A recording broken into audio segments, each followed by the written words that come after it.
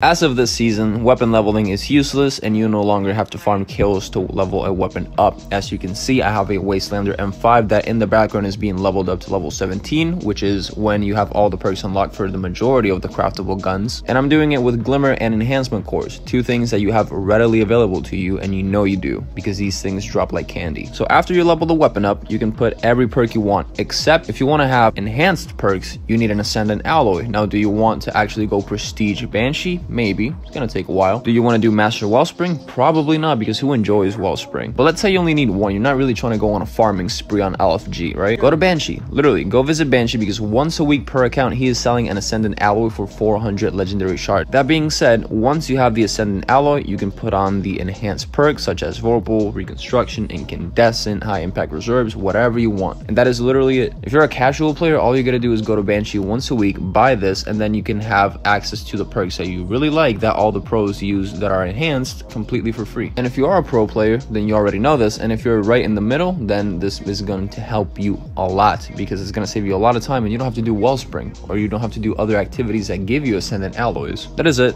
Hope you enjoyed. Hope it helps. I will catch you boys later. Consider subscribing. Peace out, everyone.